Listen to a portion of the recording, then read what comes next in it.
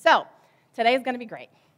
And we are going to pause from our regularly scheduled programming of learning about the Ten Commandments, and we're going to talk about being a team player. So today's sermon may be a little different than you're used to, because I'm usually used to working with kids, and there's lots of interaction. So you guys are going to have to humor me a little bit, and you're going to have to be excited like a child if you're asked to participate. So like last or 2 weeks ago now at VBS, when I was asking for volunteers from the audience, I got like evil eyes when I didn't call on kids because they're so excited. I can't wait to see that from you guys. It's going to be amazing. It's going to be great. I will not have you do any crafts. I'm not going to have you do a game today, but there is the opportunity for some interaction. So, did you ever notice that in the Bible that God had a team? They were called Jesus' 12 disciples. I'm going to read a story about how Jesus started that team. It is found in John chapter 1, verses 35 through 45, and I'm reading from the New Living Translation. John the Baptist was standing with two of his disciples. As Jesus walked by, he looked at Jesus and declared, "Look, there is the Lamb of God." When his two disciples heard this, they followed Jesus. Jesus looked around and saw the following. "What do you want?" he asked them. They replied, "Rabbi," which means teacher. "Where are you staying?" "Come and see," he said. It was about 4 o'clock in the afternoon when they went with him to the place where he was staying, and they remained with him the rest of the day. Andrew, Simon Peter's brother, was one of the men who heard what John said and then followed Jesus. Andrew went to find his brother Simon and told him, "We have found the Messiah," which means Christ. Then Andrew brought Simon to meet Jesus. Looking intently at Simon, Jesus said, "Your name is Simon, son of John, but you will be called Cephas," which means Peter. The next day, Jesus decided to go to Galilee. He found Philip, and he said to him, "Come, follow me." Philip was from Bethsaida, Andrew and Peter's hometown. Philip went to look for Nathanael and told him, "We have found the very person Moses and the prophets wrote about. His name is Jesus, the son of Joseph from Nazareth." That story tells us that Jesus started to create the team called the 12 disciples. Here is something we need to all remember. Today, God still has a team. We are that team. That means that each one of us is part of the team, and we have to have faith in him. So some days, we might not feel like we're part of that team. And that doesn't matter, because we still are. Do you ever notice that Jesus called each of those disciples in just a little bit different way than how he called the other ones? The same is true today. We are all part of God's team, and we each become part of that team in our own unique way. We never have to compare ourselves to anyone else. As part of God's team, Jesus believes we can do his work, even more than Pastor Stan believes that I can do the sermon today. In fact, the Bible says we can do all things he asks us to do. We just need to do it with trust in him and learn to work together as a team. So now, this is some participation. Okay, now raise your hand if you know how to spell the word team. Oh, I'm a little frightened because there's not a lot of you. Okay, how do you spell team? T-E-A-M. Excellent job. Okay, so what you're saying is there is no I in team. No I in team. Okay. It would have been easy for me to say no for standing up here today because this is a little bit terrifying. Most of the people I deal with are like here, and it's cool. But I thought that uncomfortable was not the best for our team. So now I really need a couple volunteers, like strong volunteers, maybe two strong volunteers. Bill Mitchell, I can tell, is wanting to volunteer. Yep, thank you, Bill. He didn't even know. I think his arm got stuck a little bit on the way up. Okay, And come on up, Bill. You didn't even know. Yep. Oh, and look at Billy got out of his seat too. Billy wants to help. Come on up. Okay. I just have to grab something over here. Okay. I didn't bring eggs to make you all breakfast. That was hours ago. Okay, so I know it's a little bit messy up here. Sorry about that. There's a lot going on. For those of you who came for communion, I apologize. I am not able to provide you with communion, but that will happen with Pastor Stan on another day. So here we have some eggs, like for real eggs. They are not hard-boiled, okay? They have no idea what's happening right now. Okay, we're going to put those there, and I'm just going to come around here for a second, and don't worry, I'm really the one getting messy. I just need your assistance. Okay, so there's, I could have been selfish today, and I could have helped the problem along and not offered to do anything. Did I offer? I don't know. But here's the I that we just said is not in team. Okay. Oh, man, hold on. I can get some towels for this, I think. Look at all the stuff I brought just in case. Okay. Well, we want to make sure this is consistent. So could you both come up here for just a minute? Move all this stuff out of the way. Can you just help me? I'm going to stand on this egg. So maybe, Billy, will you come on this side? Okay, great. Okay, let's see. All right, so you're going to help me stand on this egg carefully. Ready? 1, 2, 3. That's really messy. I just proved to you that it is not a hard-boiled egg. I'm going to go ahead and just wipe that right here on the towel. Okay. All right, so no I in team, right? Got it. All right, we'll put that up there. So I brought some more eggs. Can you bring that one back over here for a minute, please? Thank you. All right, I might have to go this way because it's a little bit wider. All right, so here I have 24 eggs.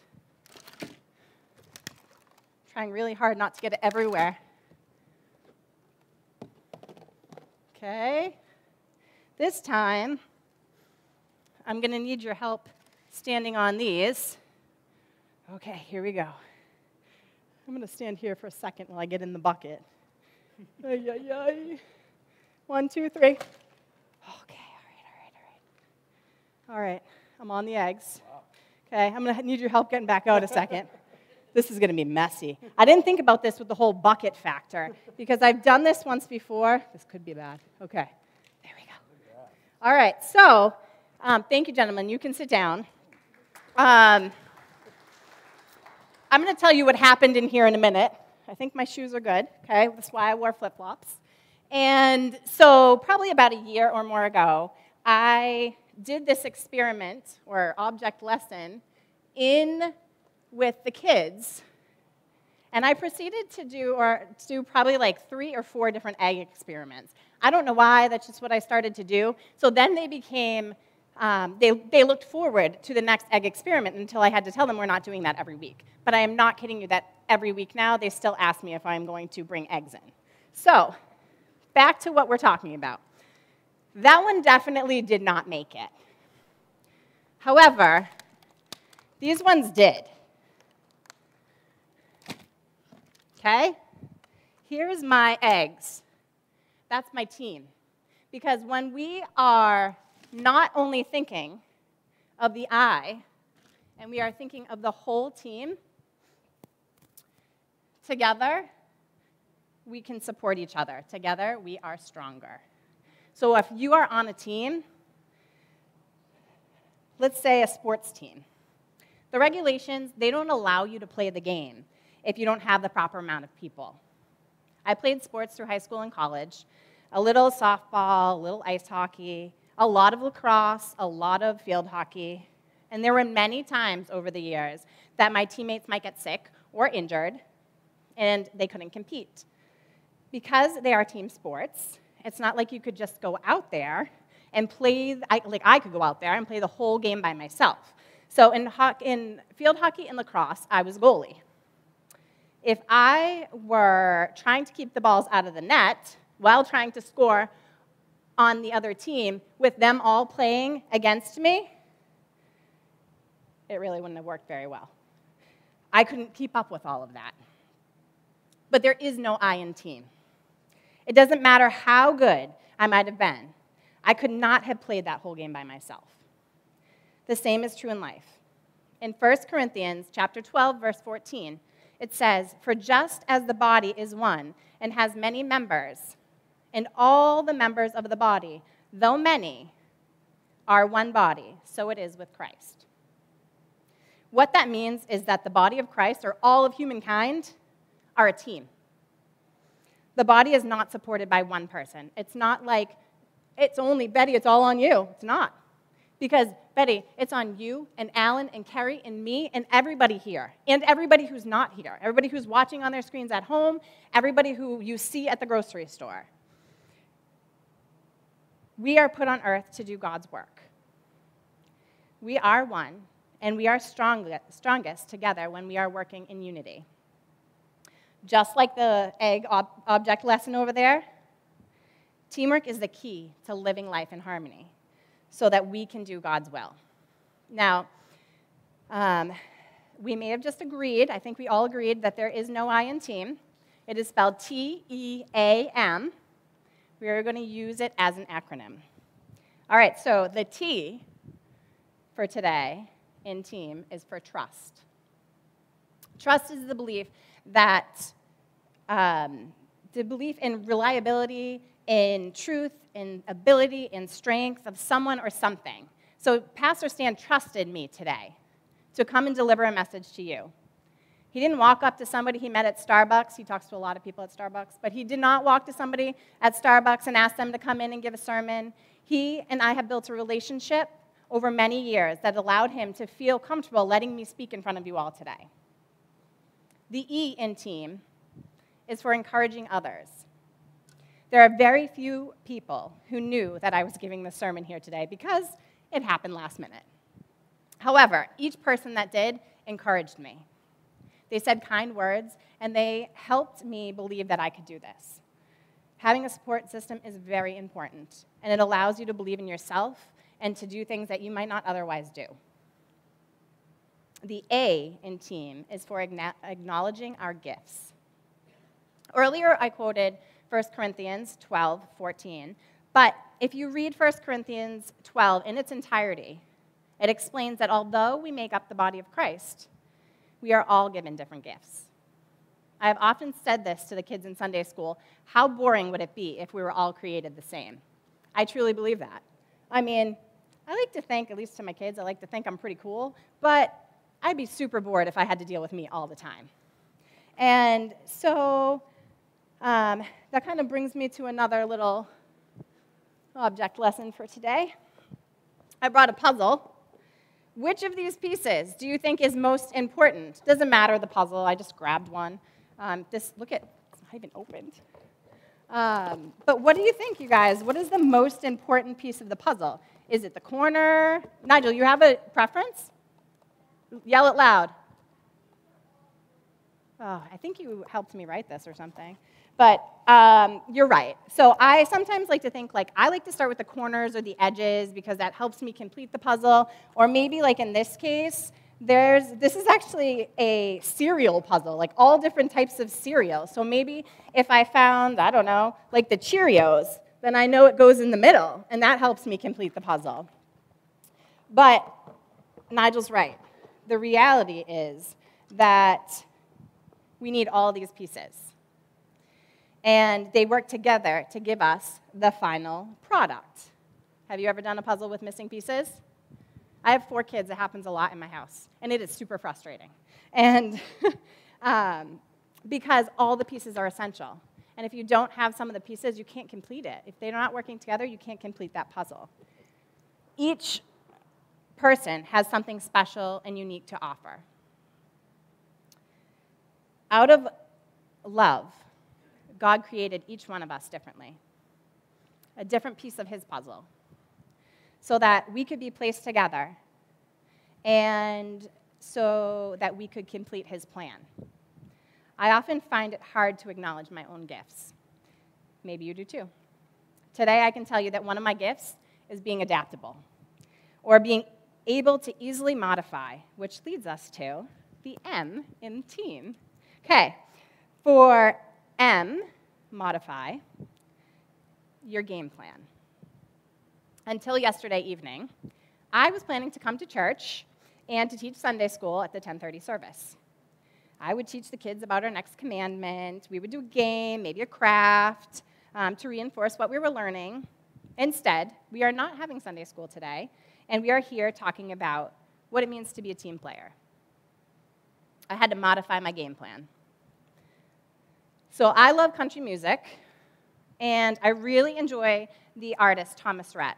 So this is really playing into the story.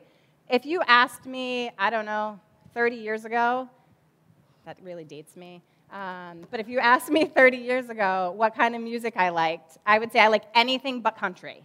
I remember that my mother had a cassette in her car of Garth Brooks, and I was like, oh, you have to listen to this?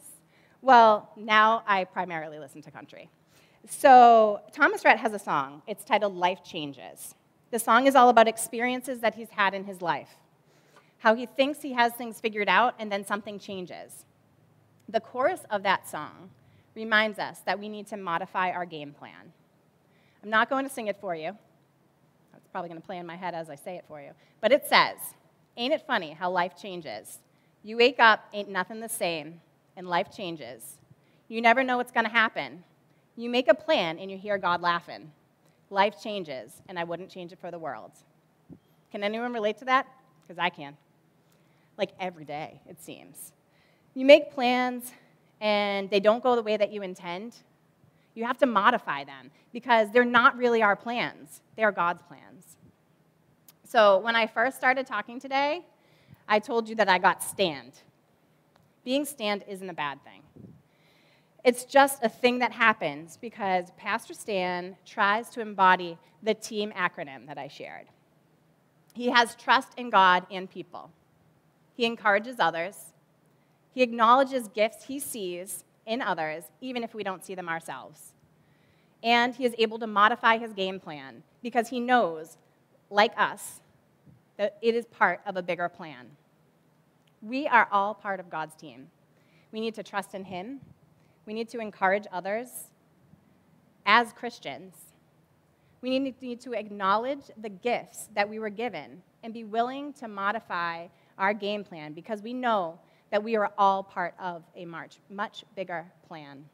So each day, think of how you can be a team player. And if you can do that, you'll be emulating Jesus and shine his light to others as part of the body of Christ.